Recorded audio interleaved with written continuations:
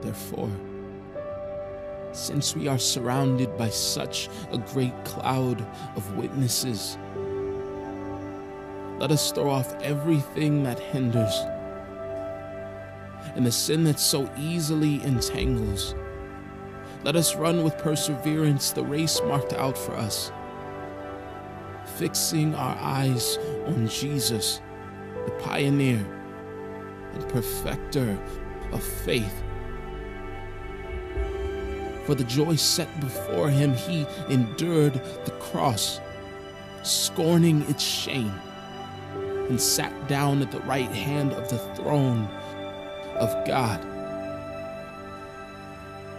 Consider him who endured such opposition, so you will not grow weary and lose heart.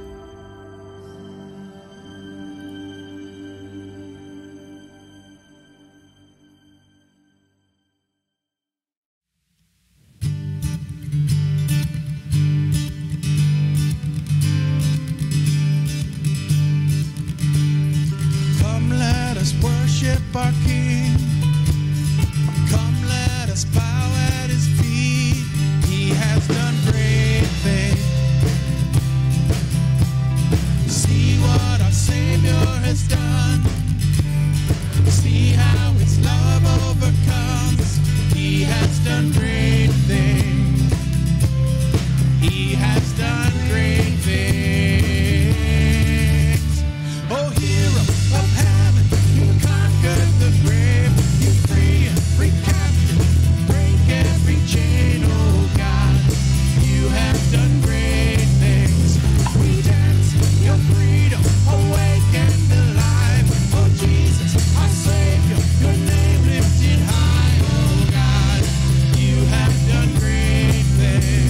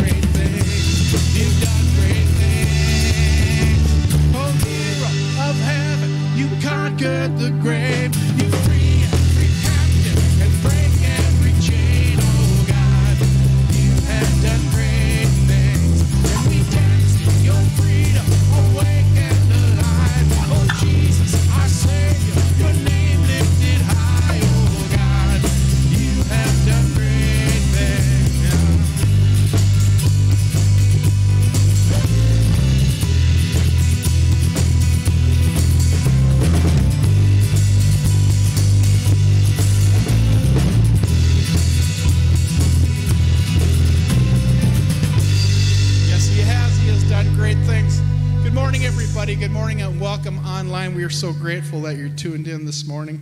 Just want you to know that we realize that sometimes it's really hard at home to sing along, and it's just it just doesn't feel the same without the congregation. But just want to know that we really miss seeing your faces, But we're confident that in these days that they're going to pass and that God is in control of it all. Because he has done great things and he never stops working. Because his name is great and he will be praised. So I just want to pray that you would join us this morning in praising. There's a lot of people with you that are singing. So I know you can't quite hear them or see them, but they're singing right with you. So let's just praise his name and let's lift it up.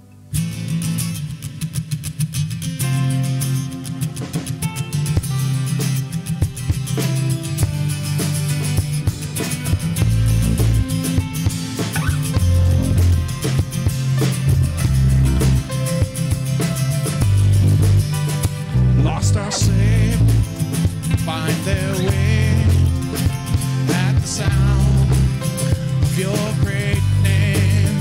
All condemned, feel no shame at the sound of your great name. Every fear has no place at the sound of your great name. The enemy, he has to leave at the sound of your great name. Jesus, worthy is the Lamb that was slain for us. Son of God and man, you are high and lifted up, and all the world will praise your great name.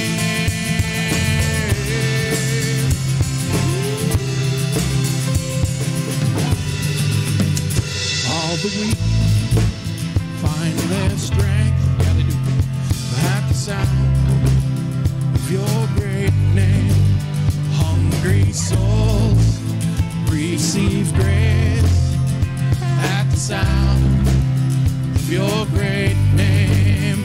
The fatherless, they find their rest at the sound of your great name.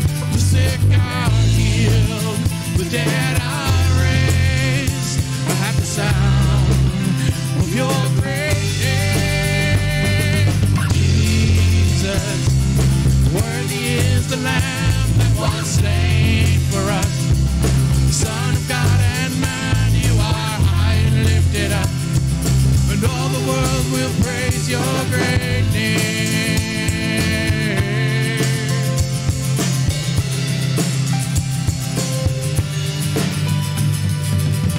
Redeemer, my healer, Lord Almighty, my Savior, defender, you are my King. Redeemer, my healer, Lord Almighty, my Savior, defender, you are my King. Redeemer, my healer, Lord Almighty, my Savior, defender, you are my King. Redeemer, my healer, Lord Almighty, my Savior, defender, you are my King. Jesus, worthy is the Lamb that was slain for us. Son of God and man, you are high and lifted up, but all the world will praise your great name. Jesus, worthy is the Lamb that was slain for us. Son of God and man, you are high and lifted up, and all the world will praise your great name. Your great name.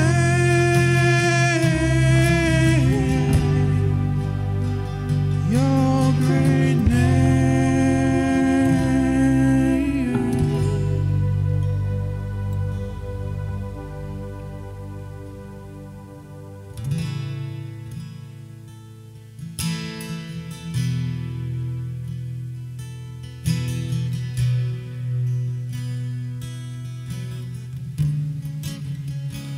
You are here, moving in our midst. you. I worship you.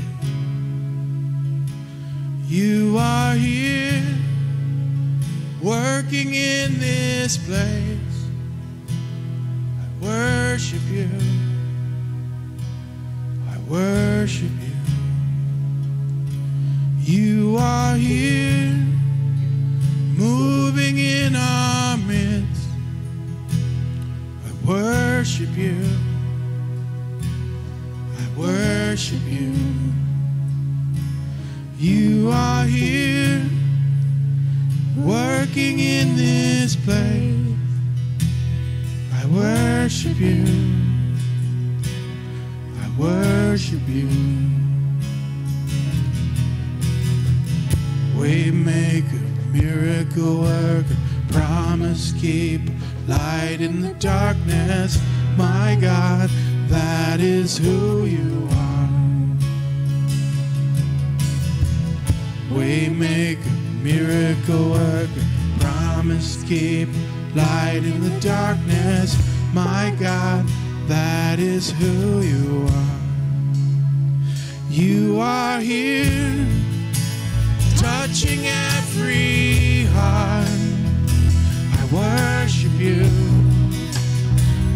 I worship you. You are here, healing every heart. I worship you. I worship you. You are here, turning lives around. I worship you. I worship you. You are here, mending every heart. I worship you. I worship you. For you are waymaker, miracle worker, promise keeper, light in the darkness. My God, that is who you are. For you are waymaker, miracle worker, promise keeper, light in the darkness. My God, that is who you are. That is who you are. That is who you are. That is who you are. That is who you are. That is who you are. That is who you are. That is who you are. That is who you are. 'Cause even when I don't see it, you're working. And even when I don't feel it, you're working. You never stop working. You never stop working. 'Cause even when I don't see it, you're working. And even when I don't feel it, you're working. You never stop working. You never stop working. 'Cause even when I don't see it, you're working. And even when I don't feel it, you're working. You never stop working. You never stop working. Waymaker, miracle worker, promise keeper, light in the darkness. My God, that is who you are. You are waymaker, miracle worker, promise keeper, light in the darkness. My God, that is who you are. You are waymaker, miracle worker, promise keeper, light in the darkness. My God, that is who you are. Waymaker, miracle worker, promise keeper, light in the darkness. My God, that is who you are. Yes, God, in the darkness, you are the light. You are the waymaker, God. You are the only one that is worthy of shedding light in this world. And you did it through your Son, and we give you praise this morning, for you are so good, and you are so worthy. We give you all the praise. We give you our lives. We give you our hearts this morning. In Jesus' name.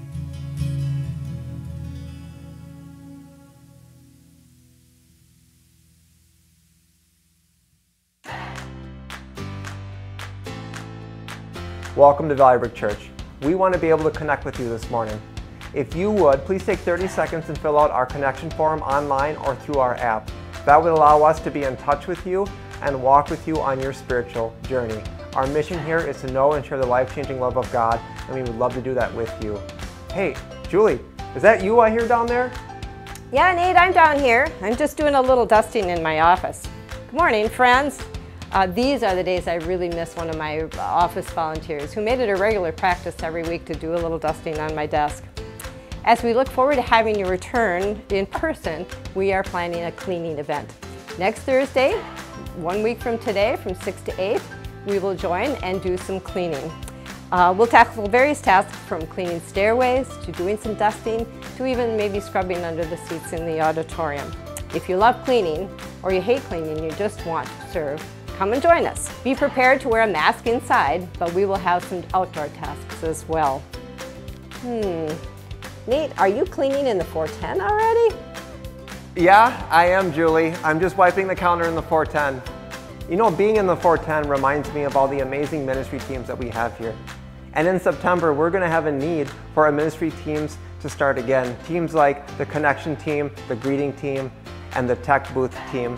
If you would like to join one of our amazing ministry teams, just go to valleybrookchurch.org/teams, fill out your name, email, and let us know which team you would like to join. You can join our team starting in September. Hey, Julie, is that you I hear mixing sound in the auditorium? Hey Nate, yeah, I'm in here. I'm just getting ready to record the message.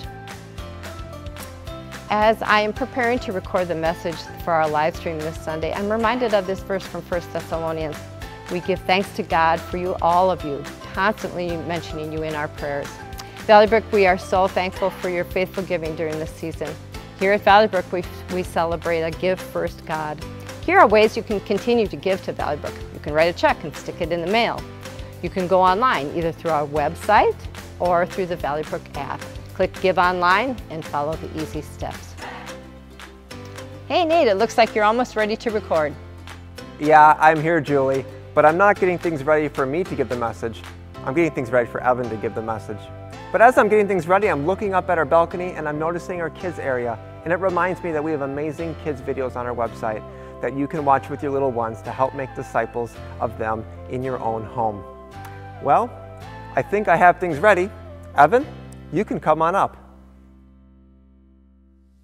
Well, thanks, Nate, and good morning, church. My name is Evan Petros. I serve here on staff at Valley Brook, and it's a great privilege to be worshiping with you this morning.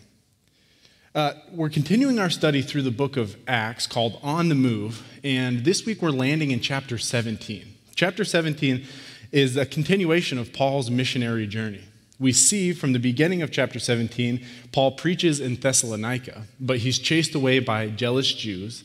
And then he's sent to Berea, where the same thing happens again as he tries to preach the gospel. And that lands him in the city of Athens. And that is where our text starts today. So let's take a look and see what happens. Turn with me in your Bibles to Acts chapter 17. We're going to start in verse 16 and read through verse 23.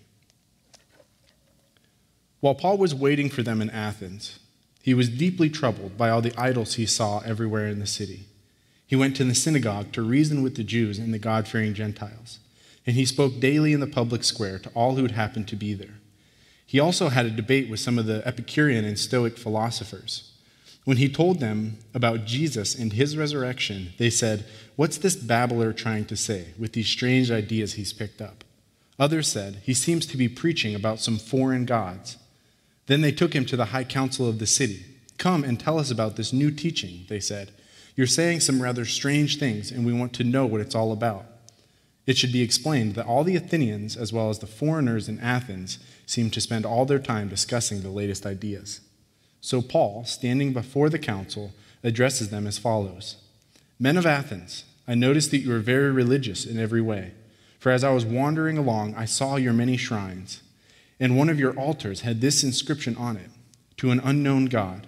This God, whom you worship without knowing, is the one I am telling you about. Pray with me.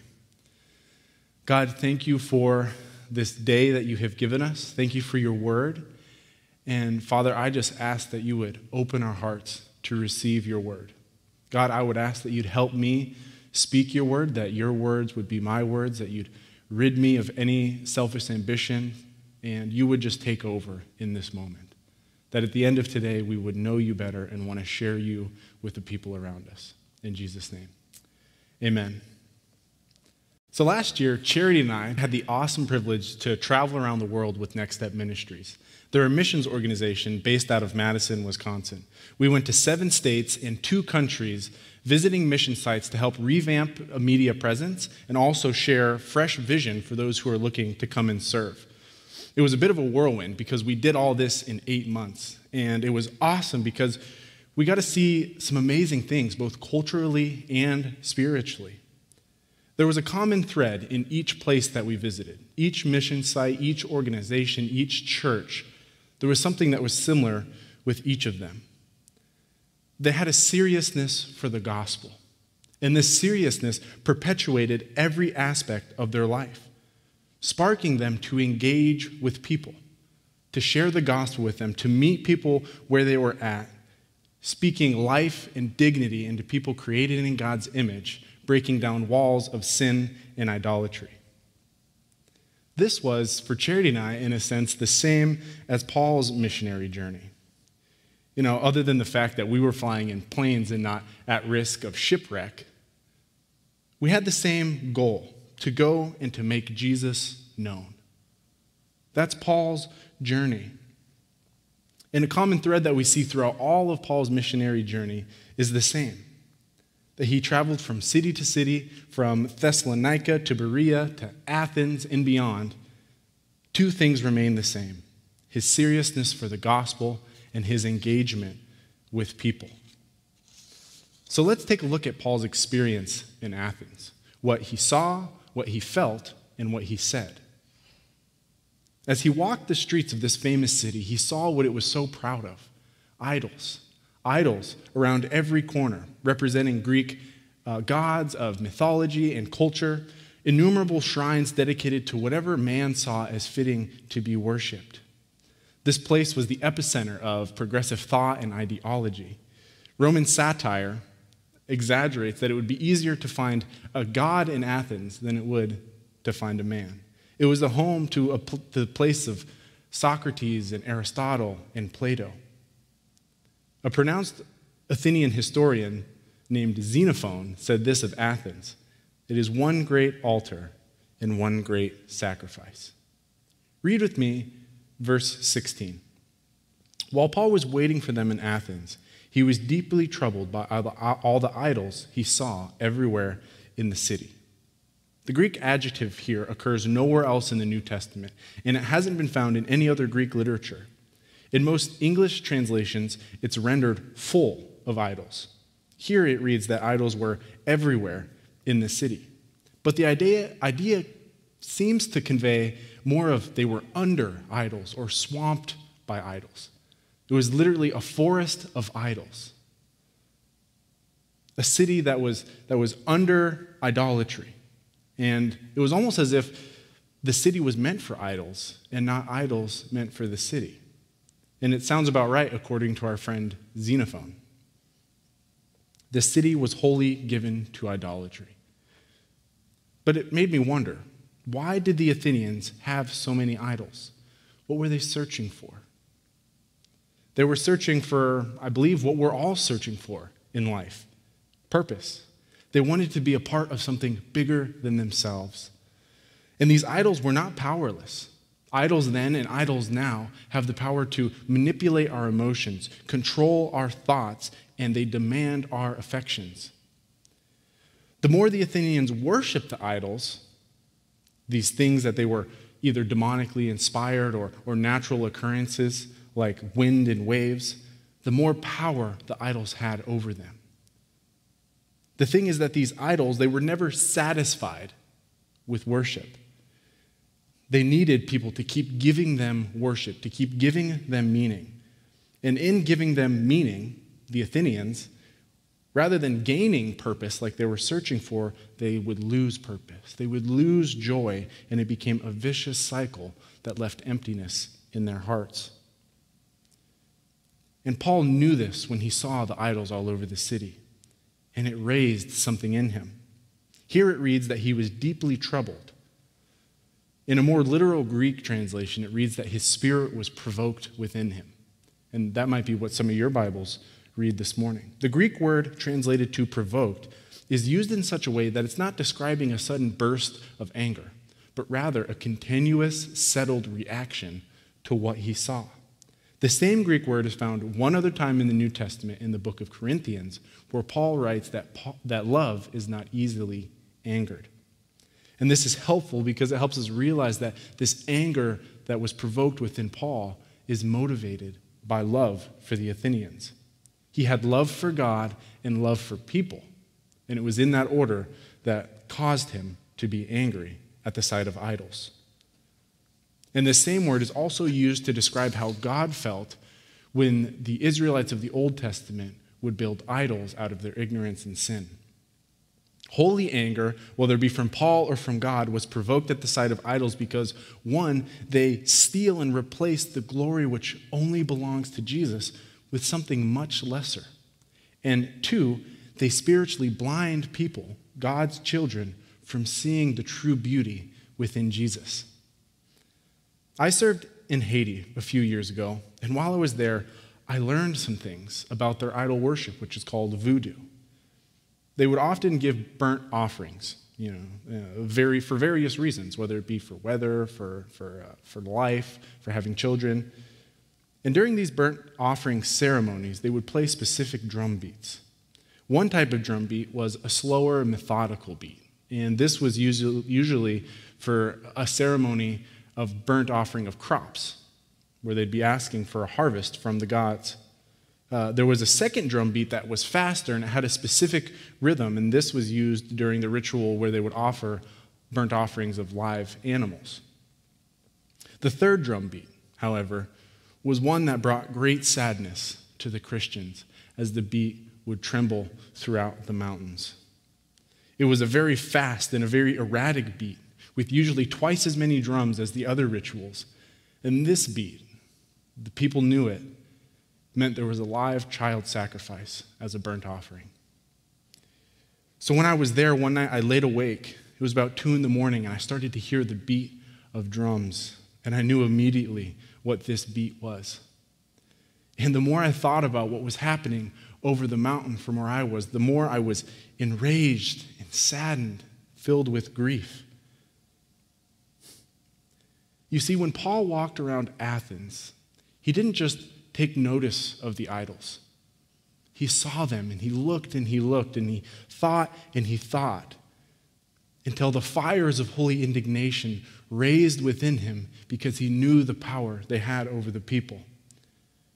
He saw men and women created in God's image for God's glory, giving to idols the homage that belonged only to God. It angered him. Paul's response and action to what he saw and felt was to go straight to the synagogue, to reason with the Jews and the God-fearing Gentiles. It also led him to speak publicly with people in the square, and he also debated with Stoic and Epicurean philosophers. The anger that was provoked by the idol worship and Paul's zeal for Christ was motivated by love, and it sparked him to engage with people. Some heard this message and were saved, and other people called him a babbler, which culturally literally meant he was a seed-pecking bird. In other words, they were calling him stupid.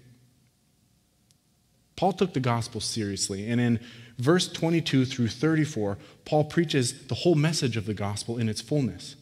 And this was to the high council of Athens, very notable men.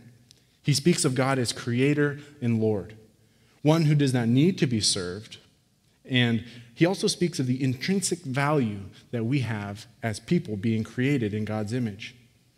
He speaks about God being the one in whom we find everything we need and our soul can be satisfied. It's really awesome because he also talks about God as creator bringing us from a common ancestor, Adam and Eve, which abolishes racism and discrimination based upon ethnic background, which was exceptionally profound because the Athenians considered themselves an Aryan race. They were smarter and better looking and more capable than the other people around them. He speaks of us as God's children, and in that if we seek him, we can find him because he's not far from any of us. He addresses God's judgment and the necessity of repentance for sin in order to be saved. And finally, he closes his speech by announcing God's authority over all things and the basis of this being true in that Christ was raised from the dead. For the entire foundation of Christianity hangs on the fact that Jesus raised from the dead. If he did not raise, our faith is meaningless and also foolish. But he did raise, and there's historical facts to prove it. Again, the high council, some laughed at him in contempt, and others were saved. Paul was serious about the gospel, so serious that idol worship angered him and sparked him to engage with people. You see, taking the gospel seriously sparks engagement with people. The world we live in now is ingrained with the same sort of philosophies as that of the Athenian culture. Stoicism is the philosophy of endurance, that you can learn to endure the world and improve yourself through certain cardinal values: wisdom, temperance, justice, and courage. While Epicureanism is the philosophy of pleasure, seeking happiness above all else, that you can obtain your desires and you should enjoy the little things. Does this sound familiar to you? Those are the notions of almost every sitcom TV, every Netflix original, every Hulu's exclusive that we should endure and enjoy. Pleasure is the god of our culture, as it seems. And the Athenians had a name for the god of pleasure. Its name was Hedon. Her name was Hedon, they called it. Not that those virtues, endurance, enjoying things, they're not bad in and of themselves.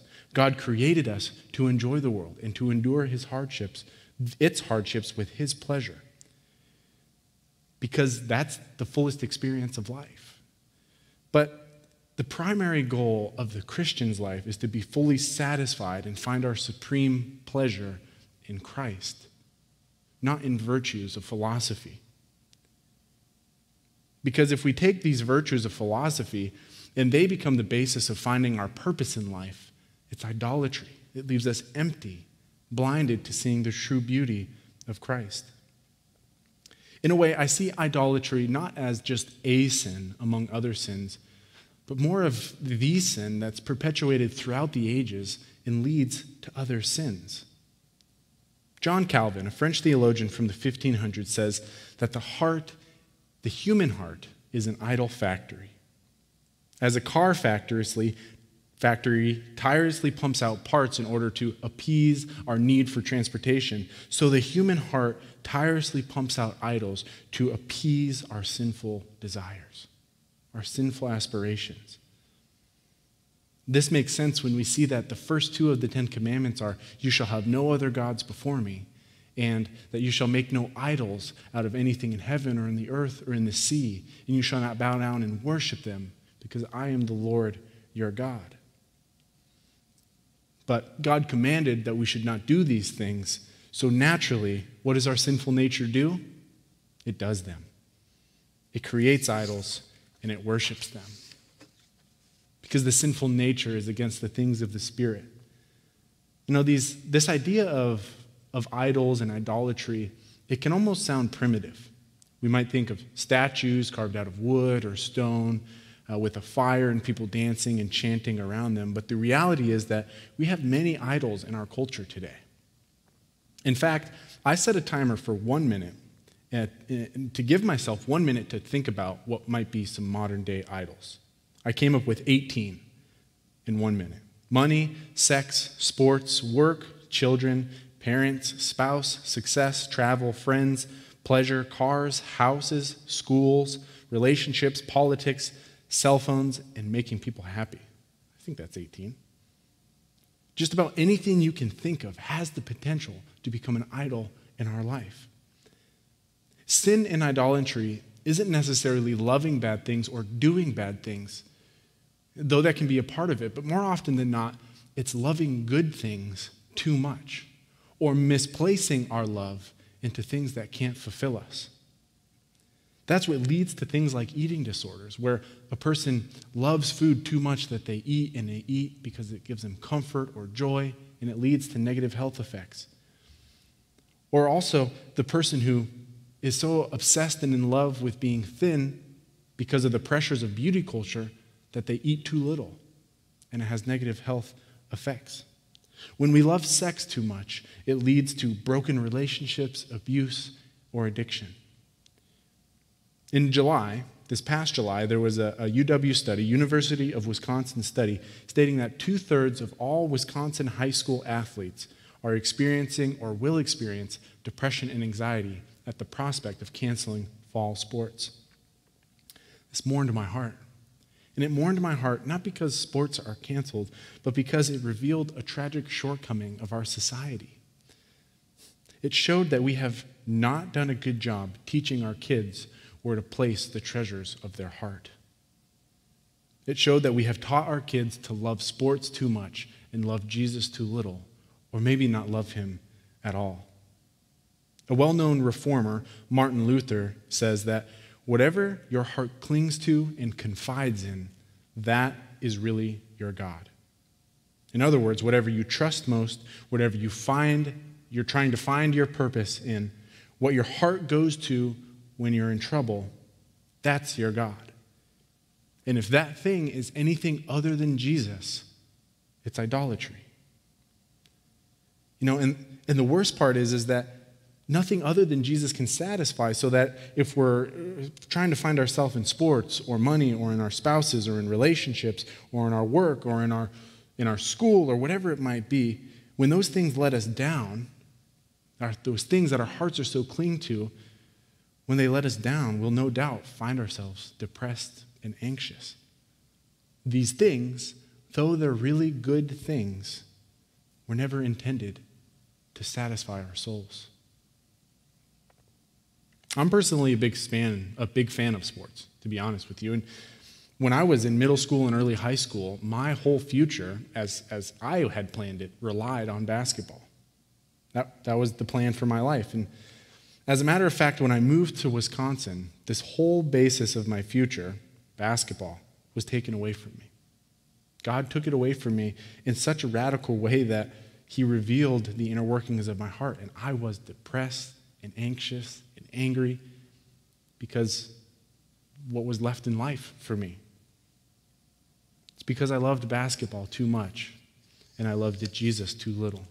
But I thank God that he did an awesome work in my heart that year. You see, when we love something other than Christ too much, it blinds us from seeing the true beauty within him and keeps us from being satisfied by him. Every day there are new things that it's fighting for our affections, fighting for our attentions. And unfortunately, while we're still in the flesh, we're going to have to fight hard against those things. We're going to have to pray continually that the Holy Spirit would give us power to fight against these idols and these sins in our life. We do this by taking the gospel serious in all of its fullness. In Paul's speech to the Athenians, in verse 22 to the end of the chapter, he addresses the high council in a profound way that also challenges us today. We hear a comprehensive message of the gospel. He proclaimed God in his fullness as creator, sustainer, ruler, father, and judge. From creation to consummation, God is the author of history. He emphasized God's greatness as beginning and end, and also the one who satisfies our lives in profound and practical ways. The way in which Paul's heart burned when he saw the idols of Athens should cause us to reflect. What is our response to the sin and idolatry we see in the world, or the sin and idolatry we see in our own lives? Are we enraged like Paul because Jesus is so real and the gospel is so serious? You know, idols aren't self-sustaining. It's true. They need our worship in order to survive. The more value we give them, the more time and thought and worship we give them, the stronger they are over our life. But in that same sense, the greater pain we will feel when they don't satisfy us. When those idols fail us, we set ourselves up for great, great pain. And this is just a disclaimer. When I mentioned husbands and wives and relationships and sports and all these things as being potential idols, I'm not saying that you should love and love and love those things less. I'm saying that you should love Jesus more. It's okay to love those things, but we should love Jesus more. We love Jesus more by spending time with him, both in prayer and in his word. Jesus sets us free. He gives us new passions. He gives us new desires. When God is our primary satisfaction, it's actually kind of counterintuitive. We find more satisfaction in the other things.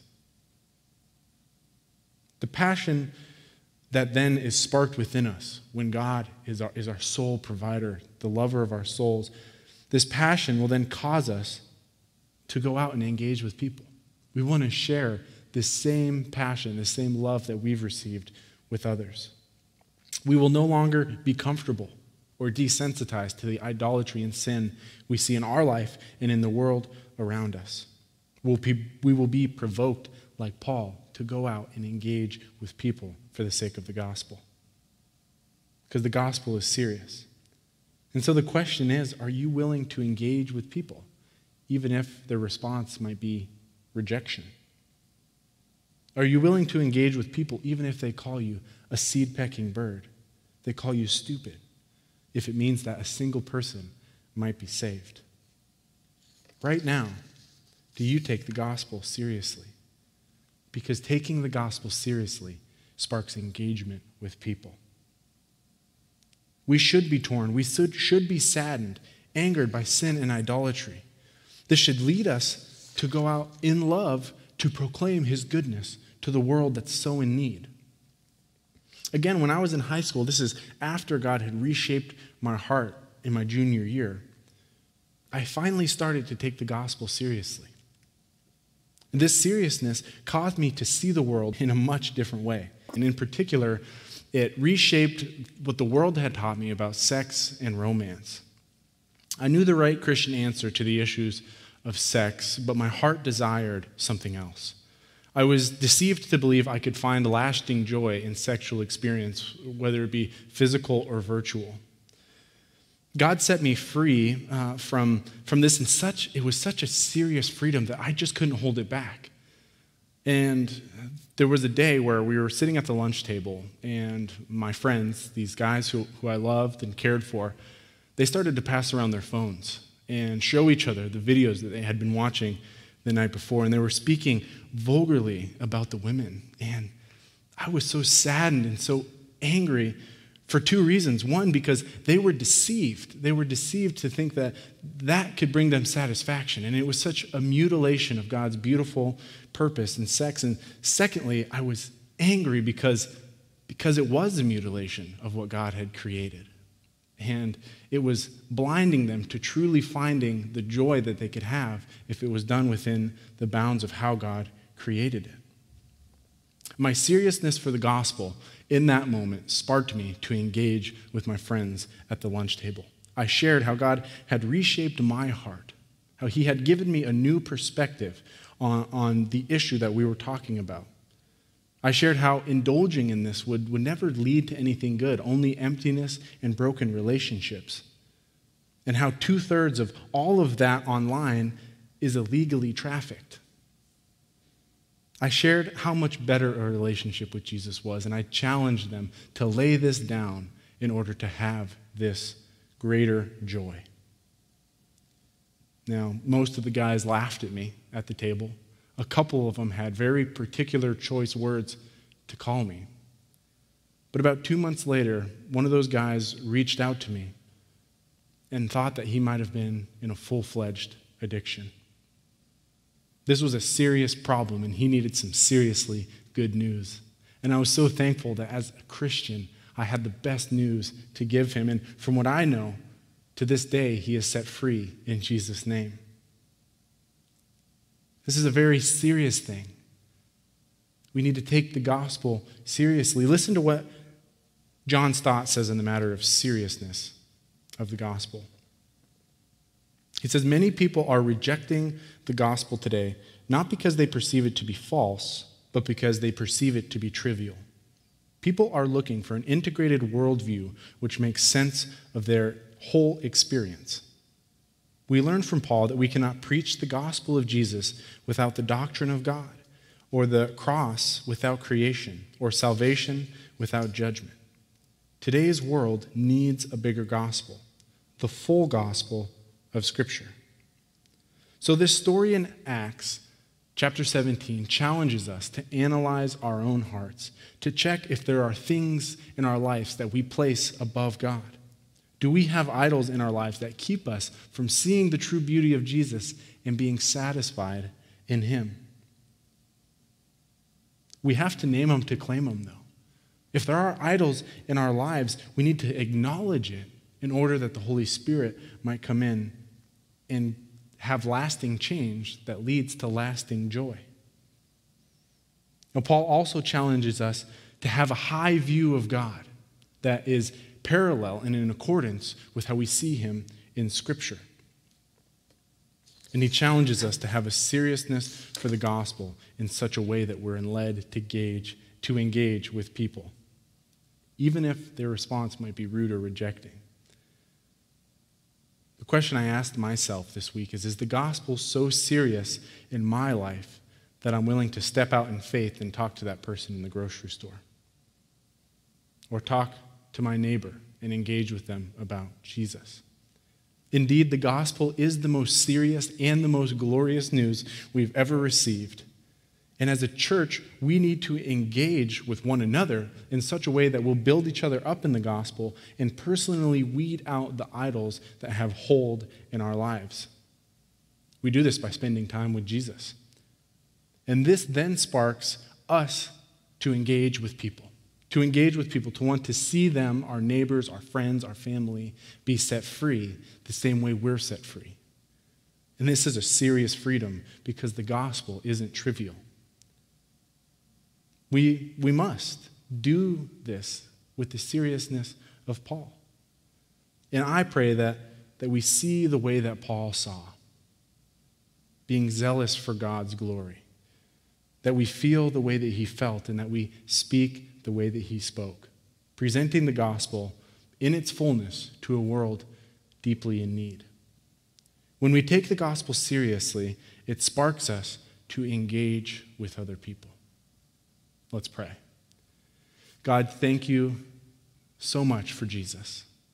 Thank you so much for the sanctifying work of the Holy Spirit, how you come in and you change us, give us a new life, and you set us free with such a serious freedom that I pray we will share it with everybody that we possibly can, even if it means facing rejection or false treatment.